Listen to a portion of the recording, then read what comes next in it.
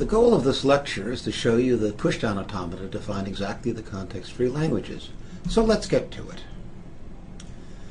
Besides the comfort of knowing that two seemingly unrelated concepts are really the same, the grammar PDA equivalence will let us jump between the two notations when we talk about properties of context-free languages. The ability to jump between different representations, regular expressions and deterministic finite automata, was important when we addressed properties of regular languages. And we shall find the ability essential for context-free languages as well. We also find it easier sometimes to describe a PDA for a language rather than a grammar. For example, you might find it hard to invent a grammar for balanced parentheses, but a PDA is easy to think of. Just push left parens onto the stack and pop the stack once every time you see a right parenthesis. If the bottom of stack marker is exposed, then the parentheses were balanced, and you never pop the bottom marker because that would mean you have more right parens than left. Let's start with a language L that has a context-free grammar G. We'll convert grammar G to a PDA P that accepts L by empty stack, and if you want a PDA that accepts L by final state, we know how to convert to one of those. P will have only one state Q, that's all we need. Naturally, Q is the start state. There are no final states because we are accepting by empty stack. The input symbols of P are the terminals of G. The stack symbols of P are all the terms and variables of G. And the start symbol of P is the start symbol of G. Our intent is that P will step through a leftmost derivation of input W from the start symbol S. The secret is that each left sentential form is represented in a subtle way. It is whatever input P has so far consumed, followed by whatever is on P's stack. When P reaches an empty stack, then the left sentential form it represents is whatever input it has consumed, followed by nothing, that is, by the empty stack. That means P has found a leftmost derivation of the input string it has read, so acceptance of the string is justified. If no sequence of choices of the non-deterministic P leads to empty stack after consuming W from the input, then W is not a terminal string derived by the grammar, and P rightly does not accept W. There are two kinds of rules in the transition function of P, depending on whether a terminal or variable of G is at the top of P's stack. The type 1 rules handle the case where A is the terminal on top of P's stack. There better be an A as the next input symbol, or P has guessed wrongly about the leftmost derivation of the input as it actually exists. In effect, we cancel the A on the stack against the A on the input. The left sentential form represented does not change. We have now consumed one more input symbol A from the input, so that becomes part of the left sentential form. But the A that was at the stack top is removed, so it no longer participates in the left sentential form. The type 2 rules handle a variable, say A, on the top of the stack. We need to expand that variable by the body of one of its productions and thus move to the next left sentential form. Of course, we're only guessing. We have to allow any of A's productions to be used. If A goes to alpha is one of these productions, then a choice for P using epsilon input and with A on top of the stack is to replace A by alpha. We're going to prove that P accepts exactly what G generates. Formally, we will show something more general. It seems we always have to show something more general than what we really want. Here we show that if P consumes W from its input, starting with only S on its stack, and winds up with stack alpha, that is, this ID becomes that ID, okay, then in G there is a leftmost derivation of the string W alpha. Incidentally, notice that as we describe the moves of P, we allow any string X to follow W on the input. Since no part of X was consumed, X cannot have any effect on the moves P made reaching the ID shown. So if the statement is true for one X, it is true for any other. That is, X does not matter. We start with the only if part. That is, if P makes the transition shown, then S derives W alpha in G. The basis is 0 steps. Then W is obviously epsilon, since nothing can have been consumed from the input.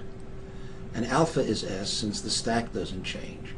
We need to show that S derives W alpha in a leftmost derivation.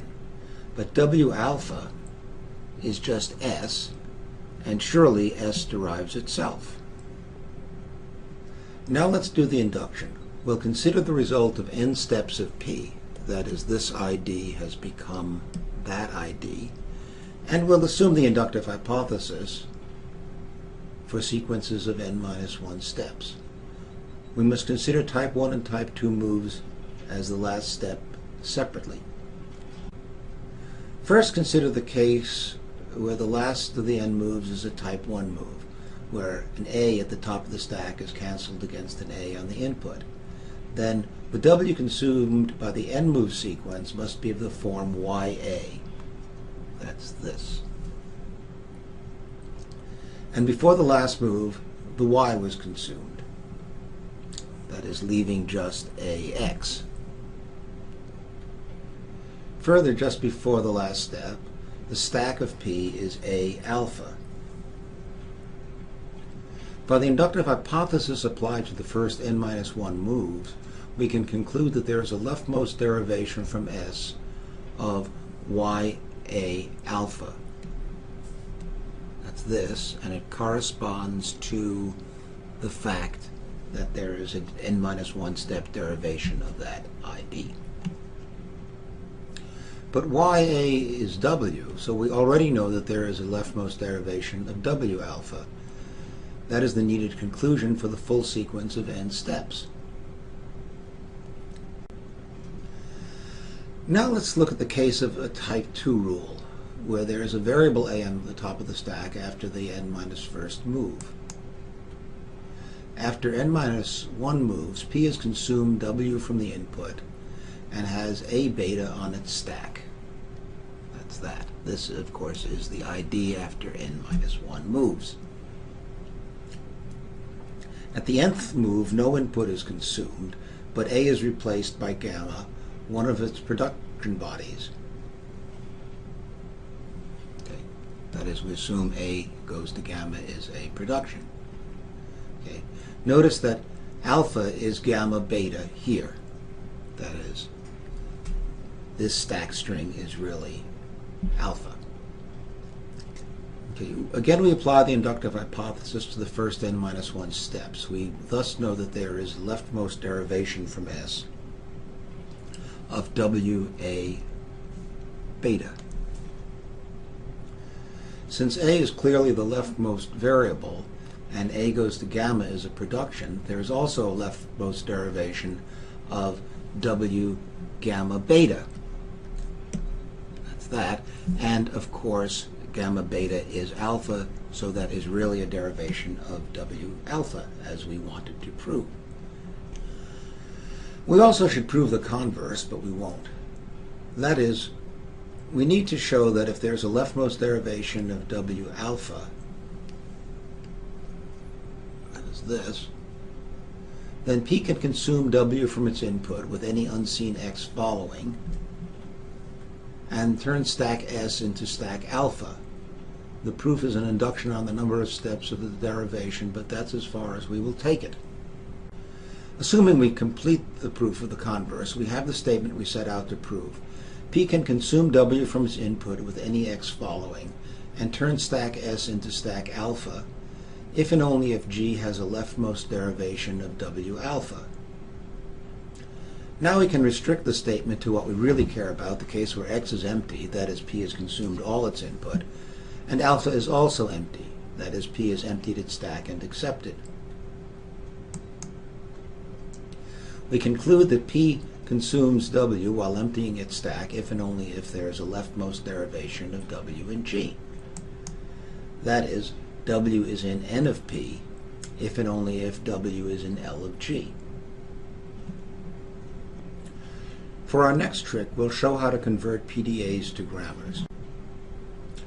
Assume language L is accepted by PDA P by empty stack. If it were accepted by a final state, we already know how to construct a new PDA that accepts L by empty stack, so we're entitled to assume acceptances by empty stack. We'll construct G, a grammar for L, and the idea is to give G variables, which we'll denote by pxq with brackets around them, like this. The job of this variable is to generate all and only the strings W, such that while reading W from the input, P goes from state P to state Q and appears to pop X from the input. While doing so, P can grow the stack well above where X was, but it can never go below where X was, and at the end the stack is shorter by 1 than it was when it started. That is, the net effect is that X has been popped. Here's a picture showing the height of the stack while X is effectively popped while reading W. Note that X might be replaced at the first move or later by another symbol Y. It could even be replaced many times, but the position of the stack that originally held X is never popped until the last move, right at the end here. As we mentioned, for every pair of states P and Q and stack symbol X, there is a variable that we represent by the composite symbol pxq.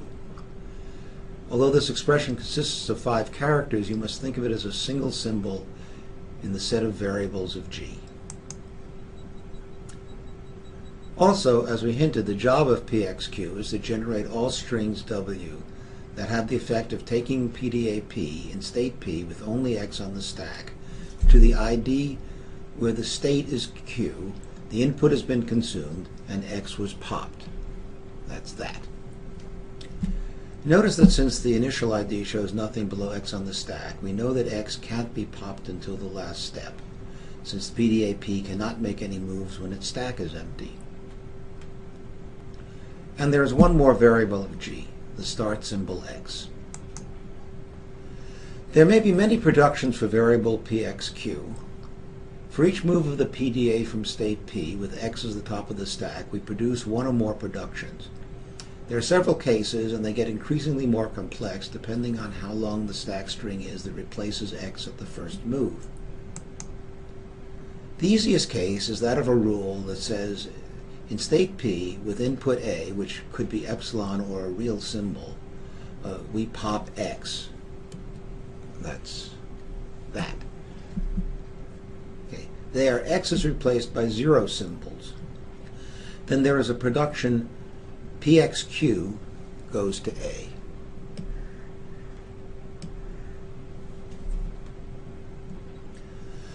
The reason this is correct is that reading only A is one way to have the net effect of popping X while going from state P to state Q. The next simplest case is when a move replaces X by a string of length 1, say Y. Suppose that move also changes the state to R. Then there is a production pxq goes to A RYQ.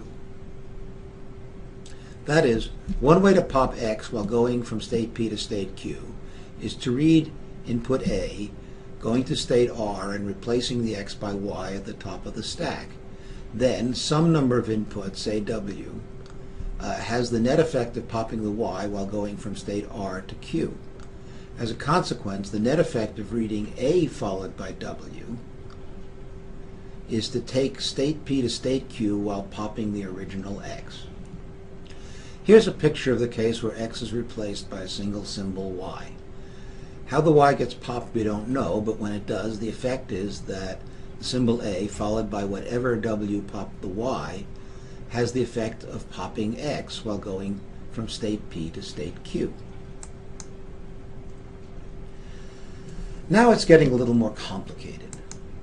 Suppose there is a move that replaces X by 2 symbols, Y and Z, while going to state R and reading A from the input. That is, the new stack YZ replacing X. In order for X to be erased, there must be some input string U that has the net effect of erasing Y, and U must take the PDA from state R to some state S, which unfortunately we don't know. As a result, we're going to have one production for each possible state S. But after reaching state S, we must have some additional input V that takes the PDA from state S to state Q while popping the Z from the stack. The net effect is that A followed by U and then V pops X from the stack while going from state P to Q.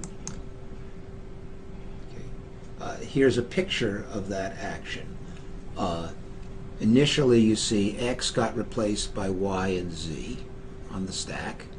Then U had the net effect of replacing Y, of popping Y, exposing the Z. Now we're in state S. And then V has the net effect of popping the Z and winding up in state Q. So we generate many productions for this case, where on input A, state P becomes R and X gets replaced by the stack, on the stack by Y and Z. For every state S, there's a production with head PXQ, and then the A that causes the first move. Remember, A could be empty. And then RYS to effectively pop the Y, winding up in this state S that we really don't know, so that's why there's one production for each S. And then SZQ to effectively pop the Z. We finally wind up in state Q, which is the state that we wanted to wind up because that's the state that appears in the head. As a result of this production, you can see that PXQ can derive any string AUV provided that RYS derives the U and SZQ derives the V. In the general case, where on input A in state P, X is replaced by a string of 3 or more stack symbols, Y1 through YK, and the state becomes R. We need a family of productions in which there are k-1 unknown states, S1 through Sk-1. Right. The productions all have this form. PXQ can be replaced by an A, which again may be epsilon, followed by variables R, Y1, S1, S1, Y2, S2, and so on, with the last of the variables being Sk-1, Yk, and finally the state Q from the head that we want to wind up in. With productions constructed in this manner, we can prove that P accepts W by empty stack. That is, the ID Q0 W Z0 goes to P epsilon epsilon if and only if the variable Q0 Z0 P derives W. We're not going to give the proof. It is 2 easy inductions, one for each direction. The only problem is that we don't know state P. But remember, G has another variable S, and that is the start symbol. So we add production S goes to Q0 Z0 P for every state P. And now we have a grammar that generates exactly the strings that the PDA P accepts.